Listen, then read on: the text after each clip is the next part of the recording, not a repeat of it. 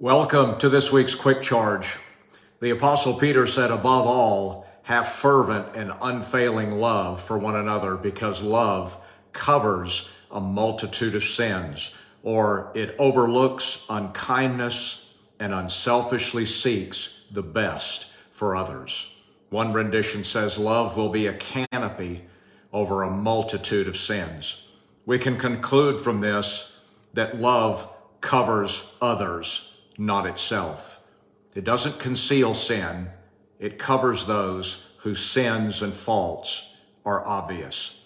The whole concept of covering is clearly a biblical concept. It's a God thing. Coverings are the pattern of heaven. The anointed cherub that was created to cover the glory of God and stand between and serve as a last layer between the Creator and his creation was called Lucifer, the cherub who covers, to act as a screen, a hedge, a guardian, or a protector. And his role was to maintain the way to the presence of God, like the cherubim in Genesis 3 that were there to guard the way to the tree of life, ensuring that there would always be a way back for man to God. Lucifer's covering may have been praise and worship, drawing people to the Father. When he fell, that covering was gone to be replaced by worship of the redeemed. The articles of worship in the Old Testament, the Bible says, are copies on the earth: the ark, the mercy seat, the furnishings, the vessels. They all had designated coverings, just like the originals in heaven. On earth, covering took on a greater meaning as it addressed the nakedness of man. So learning to love is learning to cover. To walk in love is to cover. But why does God call us to cover one another? There's a powerful message resident in the act of covering. And one of those things is covering is an act of honor.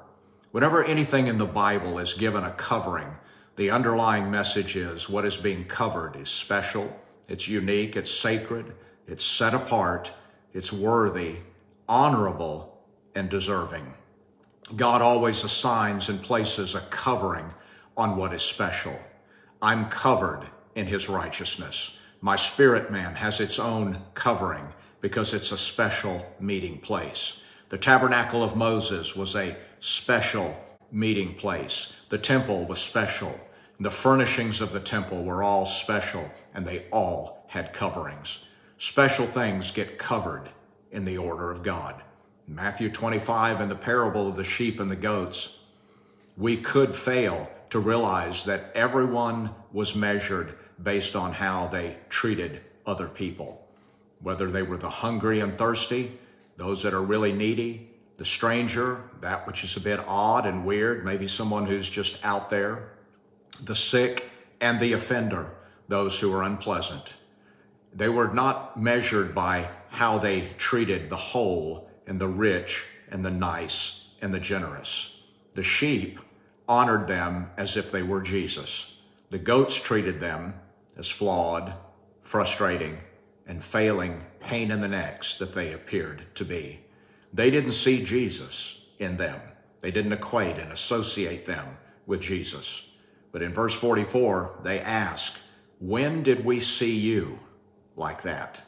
The question we are to ask is, would I really say what I'm saying and do what I'm doing, or think what I'm thinking, or act the way I'm acting if I saw those failed, flawed people as Jesus, or as if it was really Jesus behind all those flaws? When we cover people, we acknowledge that they're special, even when they don't look, live, or act like Jesus. Join me next week for more of You're Covered. God bless.